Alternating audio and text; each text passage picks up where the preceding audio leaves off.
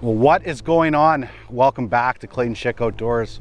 If you're new to the channel, I'm Clayton Schick, and you guessed it, this is the outdoors. Walleye fishing today, one of my favorites. I have a lot of favorites, I know, but it's a favorite of the channel too, of the viewers. We're in a little bit of a post-cold front situation here where I believe the walleyes have probably moved a little bit deeper right now. I'd say deeper, somewhere between that 10 to 20 feet, somewhere in there. They still be up shallow, don't get me wrong, but right now, colder water up shallow, a little bit more uniformed, warmer water, what they were used to, just a little bit deeper. So we're going to pitch jigs and leeches is the game plan today. Now things could change, who knows as I go, but that is the game plan right now, just because from my experience, it's a great way to catch some post-cold frontal walleyes, and hopefully we're gonna take advantage of the spot lock. Can't use the Talon because I'm gonna spot lock in about probably 20-ish feet, somewhere in there, and then cast back in towards shore. I'm not casting all the way to shore, I'm casting that first break line, but I will talk more about that as we go. So let's put a hook in the water and catch some walleyes. Got my spot picked. Bait button on the leech. We'll talk about why that's important here right away, and we will cast out and let the games begin. Oh, nice, nice, right off that edge, which I will talk about here right away, but that didn't take long at all. Second cast, I think, in, staying down, feels decent, caught him right off of an edge of a sand point that kind of sticks out here, an underwater sound point, and I'll talk about it right away. You can see it on my 360. I can show you kind of what I'm looking for on the mapping, but I'm sitting out here spot locked, casting into it, and yeah, that's a decent fish. At some point I'm gonna have to grab for my net. Not a giant, but not bad, not bad. It's really hard to beat pitching jigs with leeches. It's so much fun. It's a really good post. Nice fish. It's really good post cold frontal scenario. Actually, that's definitely bigger than I thought. It's probably like 23-ish, something like that, and I thought it was only going to be maybe 20-ish, but it's definitely a little bit bigger than I thought. We'll put them on the bump board right away. Yeah, 23. It was a nice 23-inch walleye to start it off. Beautiful fish.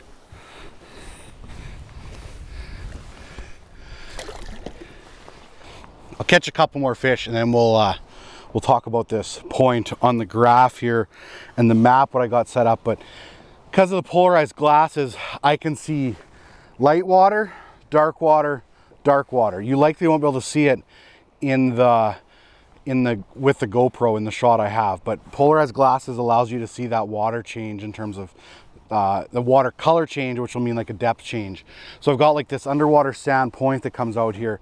I'm going to kind of cast each side of it, this side here and then this side here, and of course I'll be watching my graph too to see if there's fish below me or the 360 maybe behind me or in front of me, stuff like that too. But for the most part, I'm going to be working this point right here. It's just like an area where it's almost like in terms like of a funnel. These walleye are going to catch this point and then slide out along it. They don't necessarily want to go over top of the point because they're going to feel a lot more exposed for the water temperature and because it's actually really clear today. And if they're up on that sand point, they're very, very visible. So they're more or less going to use this sand point as like a funnel. So anything that's like coming in here in this area and cruising the shoreline is going to hit this point and slide out along it. And both sides, whether they're coming this way or whether they're coming from this way. And like I said, all I'm doing is just casting up either side, and then I'm just slowly working my jig back. Sometimes making some far casts, sometimes making some short casts. I'll show that all on the map here right away of what kind of it looks like on the map. So you have an idea of like something to look for in that sense. Ooh, big pot of fish.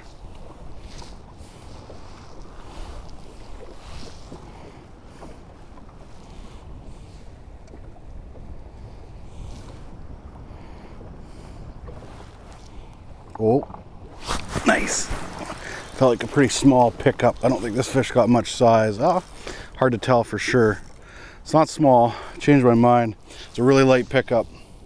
It's a really light pickup. It's not a bad fish. After this fish, I'm gonna slide ahead here a little bit and then kind of explain my situation. But I'm watching these fish move on the 360 around this little point. It's so cool. Not bad, not bad. Definitely have to net them. Definitely have to net them. Come on, nice, nice. Good fish, good fish. Jig fell out already, of course. Barbless. It's definitely a little bit better than I thought it was gonna be again. Not a bad fish at all. Fish 2, off to a pretty good start. Nice average is about a 20-incher around there, give or take. Okay, like I said, I'm gonna slide ahead just a little bit because I think a little bit further ahead, about 15-20 feet will be a better position for me. And then I will explain what I got going on here. Okay, so I use the Humminbird Lake Master map. And this is what I'm talking about here, is I got like this point that's kind of sticking on here, an underwater point. So I'm spot locked, right? Move my finger, it's hard to think which way I gotta move it in the camera lens. I'm spot locked right here. And I'm chucking up in here, and a little bit here. And I'm bringing my jig back down, back down, back down. Of course, if I see any fish on the 2D, I can easily fish vertical as well. It's a pretty simple idea, basically. And like I said, the fish are kind of like hitting like a wall here where they don't want to go up here, and they're just hitting it and moving, funneling it. Same thing here, hitting it, funneling. So it acts as like a nice funnel point right here on the corner. And if you look here on the 360, I guess I got a camera going on there, I can show you or point off to. I got some weird lines going on here. I think that's just from the waves, but it's starting to clear out here as I go around. So this should clear it out, I think.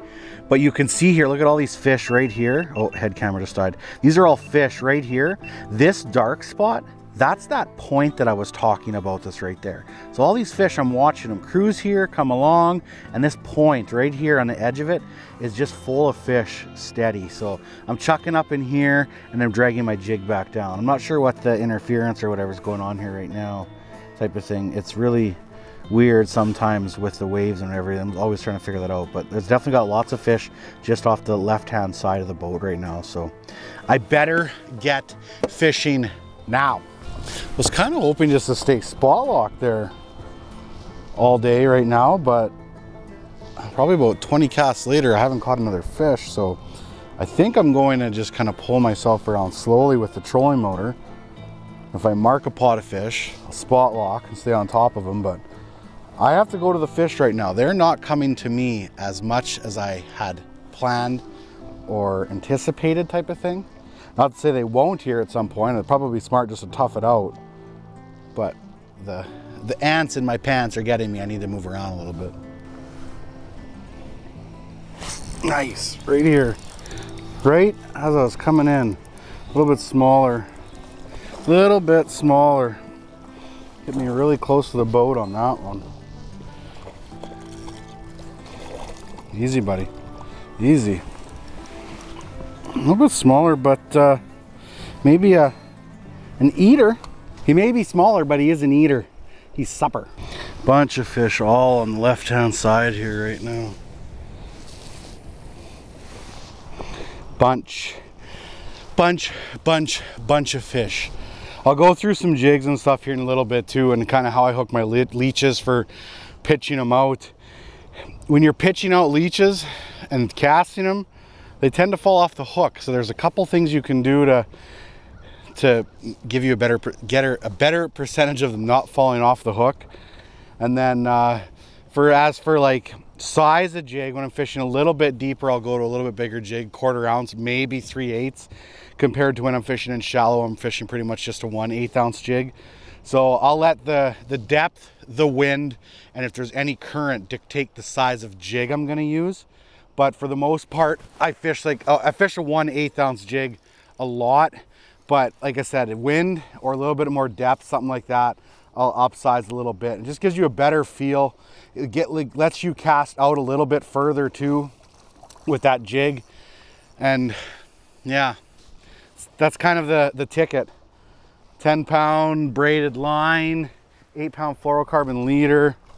That's a nice fish right there. It's a nice one. I had to slide ahead just a little bit from where I started, just because I wasn't marking any more fish, but I slid ahead and got on top of a bunch of fish again. And this is another Another nice specimen right here. I won't measure him, but he is everything of 19.5, 20 inches. Decent fish for sure. Okay, I've got a bunch more fish out there. Before I show how I'm hooking the leech, I'm gonna try to cast for these fish because they tend to kind of move on a little bit too. Like I said, I had to slide ahead probably about, I don't know, 40, 50 feet from where I was. Found a bunch of fish. There's some on the right below me as well here, so better get out there quick. I had fish below me. We got a bunch of fish off the left, so we'll just cast out. We'll just cast out. Bunch of fish out here. Look at all those little specimens. Loaded right now, loaded. Like I said, when I was just finishing with that fish, 10-pound braided line. I'm running Suffix 131 G-core, and then an 8-pound Suffix advanced fluorocarbon leader. It's been really good. I like the smoothness of the line. It casts really well. Seems to not tangle at all. It's a good line so far. It's first year using it, and I'm very happy with it. I put it on one of my pike setups, and I was fooling around casting with it a little bit. Oh, you can zing them out. It's pretty impressive. I think I got a fish on me right here. Ah, I pulled through him. I pulled through him. He just had my leech. He must have just had the end of my leech. Look at that. There's still, I don't know if I got his lip or whatever, or something like that, or the piece of the leech. I got a piece of him anyway. I just caught wind yesterday that they want to ban leeches and live minnows in Manitoba by 2027. I understand the whole live minnows thing and not transporting them in the water and basically getting invasive species, zebra mussels, to other bodies of water. I get it completely, but leeches, you trap them out of creeks, ponds for the most part. I disagree with the whole leech thing completely. Like, there's no reason to ban leeches, in my opinion. So if you agree with me, comment below and say that leeches should not be banned in Manitoba either. I do not agree with that at all. So one thing, dragging your jig and your leech through the bottom, you end up catching some gunk and weeds and stuff like that. And from my experience, it's just best to clean it off every cast. Don't recast out with a bunch of gunk on the bottom or on your hook. Clean it off, recast, repeat, do it all over again. Bunch of fish on the left, bunch of fish. Oh, got picked up. Nice, nice, nice, nice, nice. I love having a rod. You can just feel everything. You just feel that pickup. Feels like a decent fish. Feels decent. It's good average size today so far, like really good average size. This isn't small, like it's not giant either, but it's not small. Oh baby, oh baby. Easy, easy, easy. Okay, I'm gonna grab my net while you take a little bit of a run down, hopefully here. Yeah, perfect. And swing over, and oh, come on. Oh yeah, another nice fish. Quality fish today, like super good quality of fish. Everything's over like 19 inches besides the one that I've kept. Okay, what's your guess? I'm gonna guess 21.5. What's your, whoa, I'm stuck. My leg's stuck. Leg's stuck in the net. Oh, I'm a little bit off. 22.25. 22.25. See ya, buddy. Oh, he's a little off. Let's get that jig out of the net, and I'll show you how I hook a leech, catch a couple more fish, and call her a day. Okay, we'll grab one of the bigger leeches for this for a demonstration. So, there's obviously a bunch of different ways to do it. Everybody does it differently. I found to get the most out of your leech for casting them, where they're gonna stay on, I'll take my leech here. I can't tell if this is a great sun angle. I'm sure it's okay. I'll take the hook point. This is a barbless. I guess I'd go through the jig first. This is a 1/4 ounce Kailin's Rattlin Google Eye jig. Rattlin Google Eye jig, yes. So, and this one, like I said, 1/4 ounce. So I'll take my leech. Right in the end here, I'll go in the top, in the back actually, right near the sucker. Push it through right to the end, and then I'll turn my jig around and then actually come back through the leech again. It give it kind of like, it stays on there really nice, a little bit more of a swimming thing there, I guess I should say. I don't know. I got bad English. I'm really bad at explaining things sometimes. But now, most important part, keep that leech on there real good. It's called the bait button. You get these from Cabela's, probably a lot of other places too. Take the bait button, slide it on there, and that'll pin that leech on there. In my experience with casting leeches, that is easily the best way to do it. And you pull it through the water and it just swims ever so nicely there, and let it sit, and he can kind of swim up a little bit there or whatever, put his tail up. But I double hook them when I hook them for casting. If you just single hook them, they'll just come off so easy. Sometimes when you're casting, sometimes when they're coming through weeds, gravel, anything like that, that will be your way to keep them on a lot longer. What a great average size of fish. I would have loved to have all these size of fish when I did my clay versus clay little competition the other day, right? A lot of people are asking who won the clay versus clay. Clay won. He was pretty happy about his big win. The loser, Clay, he was disappointed. He had trouble sleeping that night, but they're both getting along again, and I'm sure we'll see some more clay versus clay competitions in the future. So both of them are happy with their day, but Clay is really happy that he beat Clay. Sometimes the fish just grab the back part of your leech, and there's nothing you're gonna do about that. So even though I moved forward, I still have kind of a little bit of a point that swings out here as well. There's kind of like two sandbars that come out, and now I'm on just on the outside one instead of the inside one. So same idea, just a little bit further ahead. Whoa, nice. Nice, nice, nice. That thing ate it and started to come right at me. Love it. Love it. Decent fish again. I'm trying to catch some that are small enough to eat today. And oh, this one should be close. This one should be there. I got to catch anything that's under 17 and a half. This one will be really close. Oh, I still got my leech too. When you got big leeches, it's nice that they don't wreck them. Nice golden specimen. We'll give him a quick measure, but I'm hoping he is about 17 and a half inches. Oh yeah, buddy. Oh, he's over 17 and 3/4, I think. So we're not going to chance him. He'd be right on the line of legal fish, but no use taking any chances. See ya, buddy. You are lucky fish. Oh yeah, I kept my leech too. It's a great day.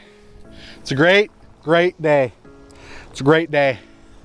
It's a great day. Love my walleye fishing. My hands smell like walleye. My rain suit is going to smell like walleye. Oh, I got picked up. Jeez. Oof. Wow. The quality of fish, like, I tell you what, I really shouldn't go anywhere else but right here right now. Quality fish. Crazy. Again, it's gonna be too big. Look at it spit up its last meal. Whew. You look like the fish I just caught. You look like the fish I just caught. Whoa. You're a little bit bigger than the fish I just caught. Okay, maybe not the fish I just caught. This one's definitely a little bit bigger. Golden. What a day. What a day. What a day. Nice. Nice. Right behind the boat. Right behind the boat. And a lot of people always ask, how would you catch these fish if you didn't have all the fancy electronics? I would use my eyes. Your eyes will tell you so much what to look for. In terms of when it's sunny out, you can see all the mud lines. You can see cliffs like this and know that it's going to be probably a faster drop off. Use your eyes and let your eyes dictate where you're going to fish, right? And then it's just a trial and error. Just spend some time casting out. If you catch a fish there, there's generally going to be fish there more than just that one time. It's not just going to be like a freak accident or a fluke accident why you caught a fish that one time. Use your eyes. Use Google Earth. Google Earth is a great tool. Hi, geese. How you guys doing? I'm trying to film a YouTube video. Could you keep it down, please? Thank you. Where was I? Let your eyes dictate where you fish. I'm probably not gonna film a lot of videos without electronics because I have them. I like to use them. For me, it's fun. It's taken a lot of years to get all this fancy electronic stuff, saved up a lot of pennies, and I use it because I enjoy it. So I'll do some shore fishing videos here at some point, but when I'm in my boat, I'm probably going to fish with my electronics for the most part. But if I was going to a lake that I've never been to, first thing I would do is use Google Earth. I'd look at it. Even when I have electronics, I always spend time on Google Earth no matter what. And then when I get to the lake, I would look at like the outload, just drive around a little bit, look to see where you have your mud lines, drop offs, that type of thing. Your shoreline will dictate so much of what the lake is. That makes sense? If you went to a lake and it had no islands in it, you would, I should learn how to stand up in a boat. You'd probably, there isn't gonna be a lot of rock humps and all that kind of stuff, right? It's probably gonna be more of a basin or a bowl type of thing. Not to say there's gonna be some structure here and there, but for the most part, it's not going to have a lot of structure to it if there's no islands on a lake. If there's lots of islands on a lake, you're probably gonna find a lot of like humps, mid-lake humps, all that type of thing. Lots of different rock humps, shoals, etc. etc. I think I got another one for the live well. Awesome. Awesome. We'll give you a quick measure, but I think you're good for the live well. Nice. Ice right behind the boat. Seems like they pushed off just a little bit deeper here than what they were. I'm not marking them on the 360 up shallow anymore. Now I'm marking some more kind of behind the boat more than anything. So like I said, cold front walleyes or post cold front walleyes, they'll push a little bit deeper. They're just kind of waiting for that water to warm up in the shallows again, and they'll give her hard. Awesome. Well, ooh, I probably shouldn't have boat flipped you. You are a little chunker, aren't you? Holy. That will wrap up this video. Jigs and leeches are a pile of fun. Try not to break my rod. Like I said, 1/4 ounce Kailins Rattlin Google Eye jig. They make an awesome casting jig. There's just a little bit of a rattle in it, and of course when it sits there it's not rattling at all, but it just got a little bit of a rattle. Obviously I don't know how loud it would be for the fish down there, but it'd be enough, I'm sure. They're a great jig, great jigs. I think I went through everything else. I went through line, I didn't go through rod. This is a Savage Gear 6'3", medium light, fast action, I believe. Yeah, exactly. 4 to 8 pound test it recommends. Very, very sensitive rod. I got a 1000 size reel on there to top it off. So thank you so much for watching, and don't forget, get outside.